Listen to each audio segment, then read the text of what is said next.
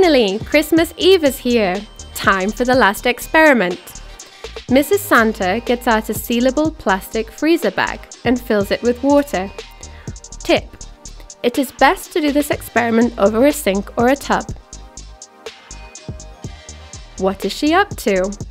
She sticks pencils diagonally through the bag.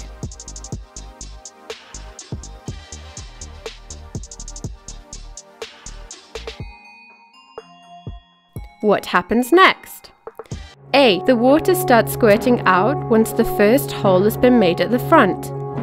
B. The water squirts out of the second hole in the bag on the back. C. Essentially nothing happens. The water does not squirt out. D. The water only squirts out of the lower holes.